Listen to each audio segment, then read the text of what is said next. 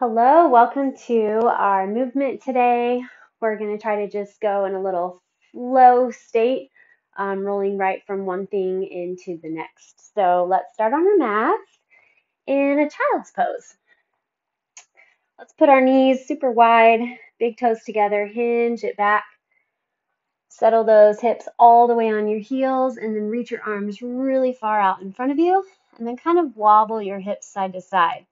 So this helps just get some movement in through that low back, the lumbar spine. We can have issues there for sure. All right, and then let's just go ahead and settle. Drop your forehead on the ground and focus on your breath a minute. Just do whatever feels comfortable. Some of us like to breathe in and out our nose, in through the nose, out through the mouth, deep, normal, whatever feels good for you right now. Just take some focused breaths in and out.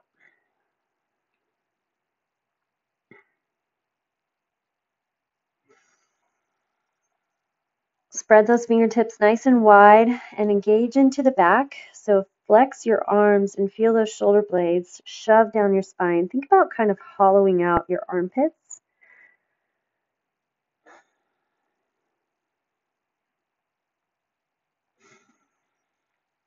All right, and from there, go ahead and push up onto your hands and knees. We're going to do a little wrist movement.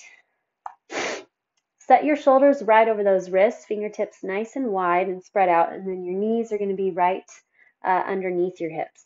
So go ahead and hinge back on your heels, curl your toes under now, and then bring your body up so that the shoulders come as far forward as they can as your wrists are okay with.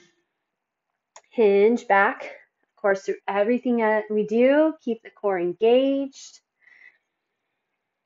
Keep the back long. Put pressure onto those wrists just until you feel that safe and healthy range of stretch. Keep it going back and forth. One more. And then this time when you come forward, stack those shoulders on the wrists, and then we're just going to hinge the body to the right and then hinge the body to the left. And you can kind of play with your placement of the shoulders. If it feels good to have the shoulders a little bit higher over your knuckles or over your fingertips, go there. If you need to keep it back a little bit, that's fine. You can stay back there. All of our wrists are in different spots, just like all of our bodies. So you go with what you feel happy with and what feels healthy for you.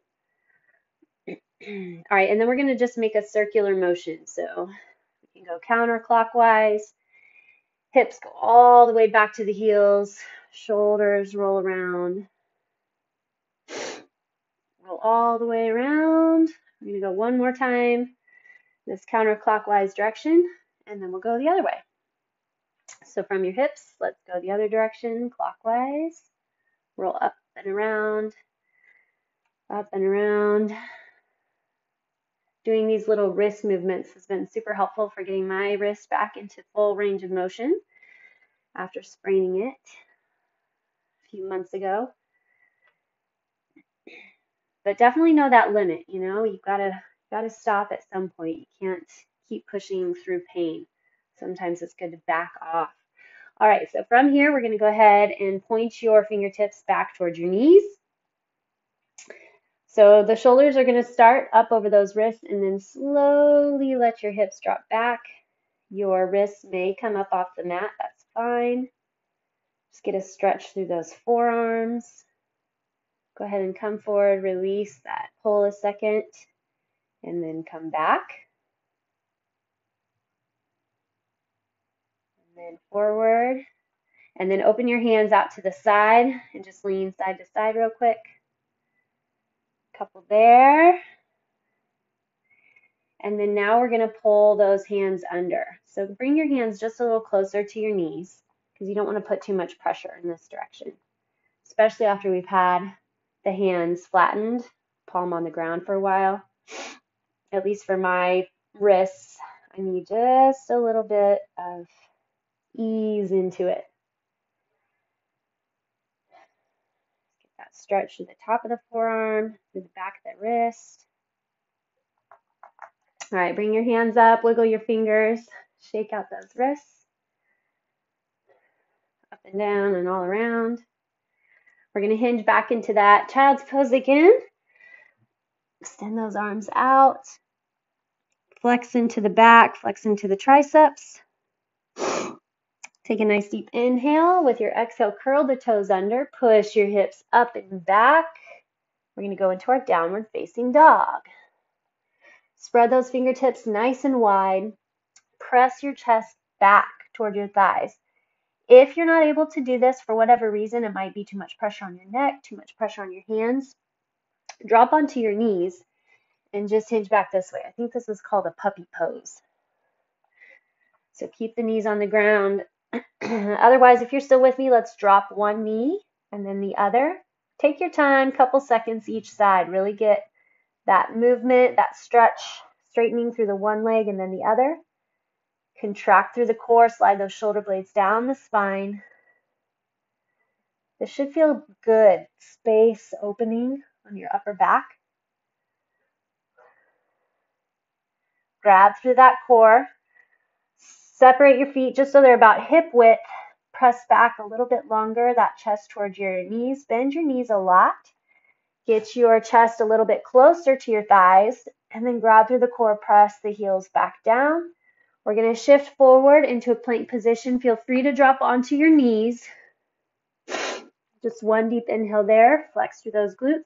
And then we're going to drop all the way down. Squeeze your elbows in. Drop all the way down onto your belly. Take your left arm parallel to the front of the mat. Grab your right foot with your right hand if you can. And then just pull that heel down towards your thigh, stretching through that quad. I think my elbow's a little far away. So you want that elbow right under the shoulder so you can kind of build a little traction in the upper back as well. Get that back extension, that upper back opening. And then play around with your backhand also. So the more that you can push or rotate your elbow kind of up toward the sky, and the more you can get a chest opening. Flex your tail or flex your butt, kind of point your tailbone down toward your back foot. So you're protecting that low back. And then slowly release here. All right, we're going to build in just a little bit of work, just a little bit of strength from your knees or from your toes. Spread the fingertips nice and wide. Curl the toes under, tailbone tucks, belly strong. Push all the way to your plank and then to your down dog. Take a nice deep inhale, a nice deep exhale, and then we're going to shift back forward. Same thing, you can drop onto your knees if you would like. Tuck that tailbone, feel the core engage, and then squeeze the elbows in as you drop all the way down. Release your feet, put your right arm parallel to the front of your mat, and grab your left foot with your left hand. Stay gently flexed in through the core, in through the glutes. Open that chest, kind of push into the elbow. Find traction there. Play around with the direction of the hand. Your fingertips are kind of pointing down towards your ankle. You can open that shoulder a little bit more, but you find what's right for you. Check in with the neck. Make sure you're not collapsing there. Kind of actively push that quad into the ground. Belly strong. Open that chest. There's a lot of stretch and opening, extensions going on here. All right, slowly release that foot. Press your hands, bring your hands back along your rib cage. Slide your elbows toward one another. Curl the toes under or come up on your knees. That's totally fine. Belly strong. Push to your plank position. Back to your down dog. Slide those shoulder blades down the spine. Let's take a deep bend in the knees. Let your chest drop back towards your thighs. And then drop those heels down to the ground. Take another deep inhale. With your exhale, we're going to come forward again. On your knees or on your toes, squeeze the elbows in. Drop all the way down. Release your toes and grab your hands behind your back. So see if you can interlace your hands. If you're not able to, just grab a towel or something where you can let that happen. And then push your knuckles away from the shoulders and then lift the knuckles off of the hips. Tuck your chin, pull those shoulders down your spine. You're finding squeeze and flex on the back. If you would like, you can lift your right leg and then drop it, then your left leg and drop it. Keep the glutes strong. Lift your right and lift your left. Keep pulling that upper body up, but try to engage the core. Even though you're laying on your belly, lift the right leg and then lift the left. Okay, release your arms. We're going to put them way out in front of us. Just take a second here, drop your forehead on the ground. Tuck that tailbone under, still. Kind of gently push those triceps into the ground, still. And then bring both arms back along your side. Curl those toes under, squeeze the elbows in. We're going to get another push-up. Ready, set, either on your knees or on your toes, all the way up. Drive the hips back. I'm liking that bent knee, so bend those knees, push the chest back toward your thighs, and then straighten. Keep driving into that thumb and first finger. Slide those shoulder blades down the spine. Hollow out your armpits, if that makes sense, hopefully. Belly strong, we're going to take our right leg, lift it up as high as you possibly can. So get a little extra stretch in that supporting leg. And then we're going to come forward into a pigeon. So the right leg, the right knee, is going to tuck up toward your right wrist. And then just try to pull your right foot up towards your left hand. From here, you just walk the back knee back and lower into that pigeon. Square off those hips. I know we hit a lot of these. They're just so good. We're going to hold a couple more breaths, and then we're actually going to do a pigeon push. So we're going to stay on the same side and get 5 basic kind of a somewhat floor push-up, a pigeon floor push-up to down dog lift. So if you prefer to just stay in the pigeon, that's fine, or you can stay in a down dog. The rest of us, drop your chest kind of right over that thigh, curl the back left toes under, push your body back up, and then lift the right leg up. Then we're going to come right back down, belly strong. Bring the right knee, right wrist, toe comes under. Here's 2. Push up, grab that core. Keep the core nice and strong. Make sure you use your back, not your neck and shoulders.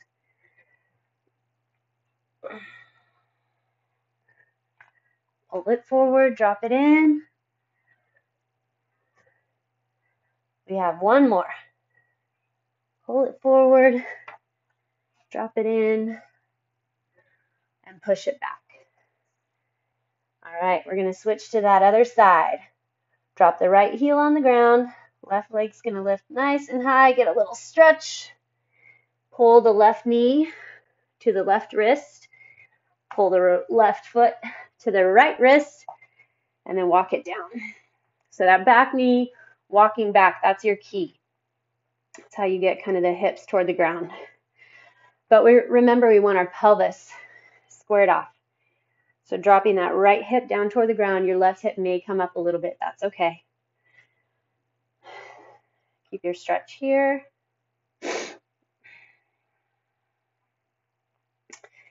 And then feel free to stay in pigeon if you would like, or you can stay in a down dog. The rest of us push into that hand, curl the back toes under, lift that left leg. Core strong, you're shifting forward, pull the leg through, drop, and then push. The elbows will kind of flare out.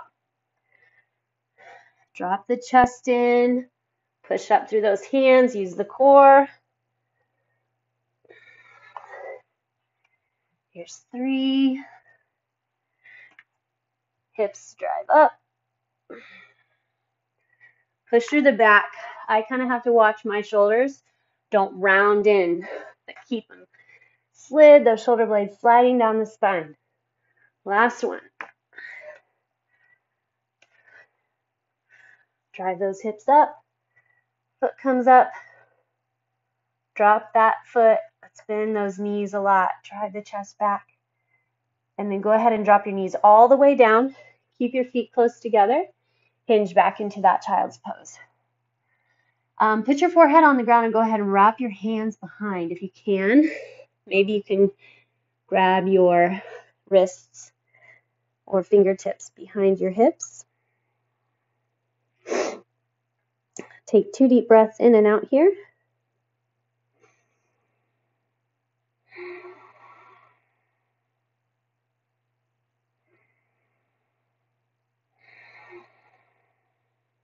Okay, release your hands. Bring them back forward. We're going to go back up into our downward facing dog. Open your feet super wide, probably maybe even off your mat, and then slowly walk your hands as your knees squat, as your knees bend and your hips squat down.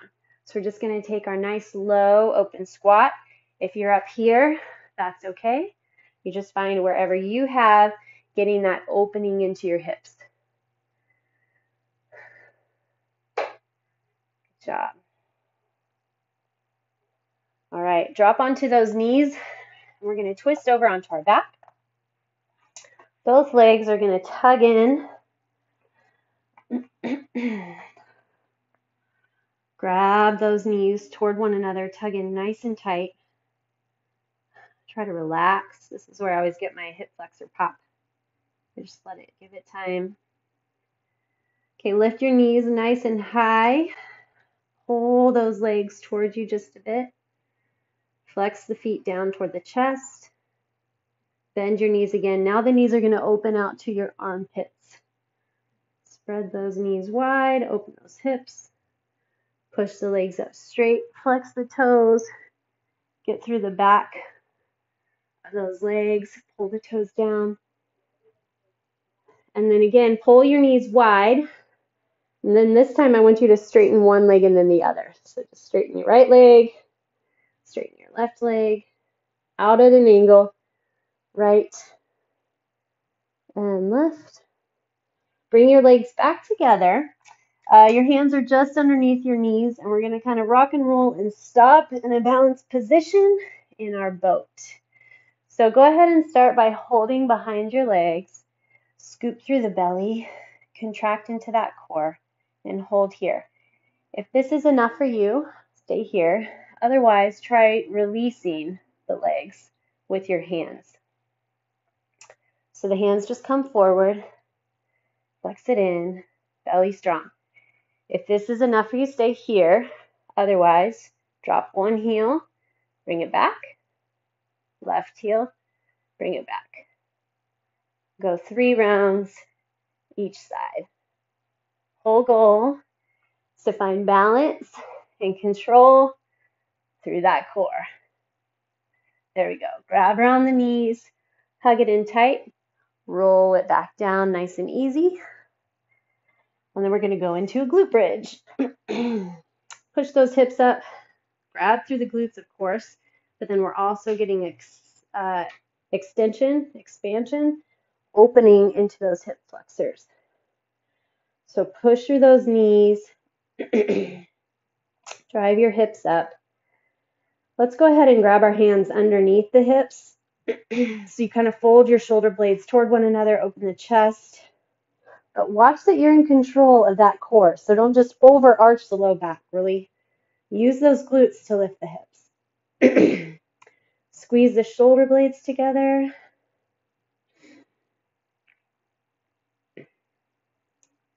Okay, unwiggle your arms, put them wherever you'd like. We're going to take our right foot and cross it over the top of the left knee, letting that right knee drop toward the ground. Let that hip flexor get a little stretch. And then drop your hips all the way down. Let's pull from behind that left leg deep into the chest. Flex both feet. Push your pelvis and your shoulders evenly into the ground. Hopefully you're still, I kind of got twisted. Hopefully you're still squared off. So each leg is evenly, each hip bone is evenly on the ground.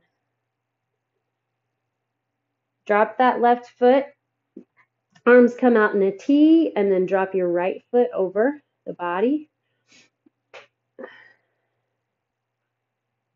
Hopefully you kept those hips squared off.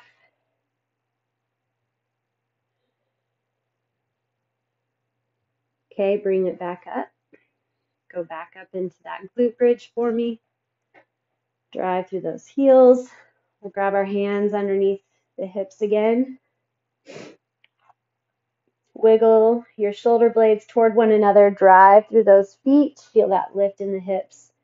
Flex into the glutes. Pull the knees toward one another. Now lift your left ankle. Drop it on top of the right knee. Let your left knee drop out away from you. You can release your hands.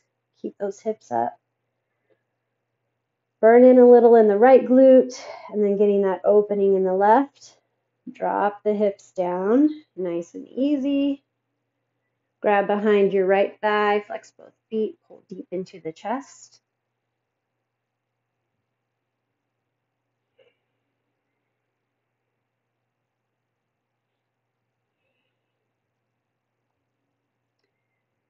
And then put your right foot back down. Make sure you're all squared off on the mat so both hips are in the ground to start. Arms open out in a T. Drop the left foot away from you and then let the left knee open down away from your body.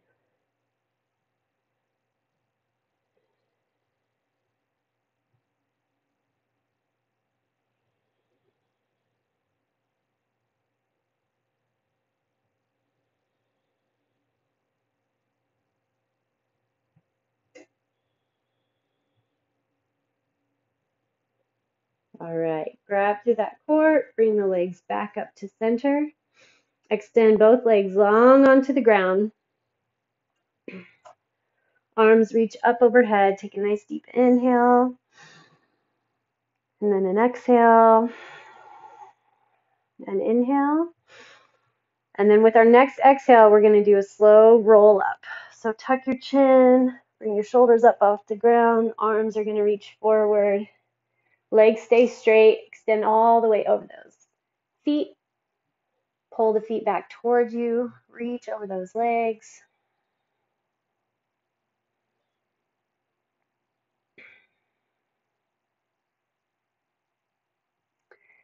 And then release. All right, we made it. Feeling awesome. Good work. Nice little flow through some mobility and movements. You guys are doing great. I'll see you next time.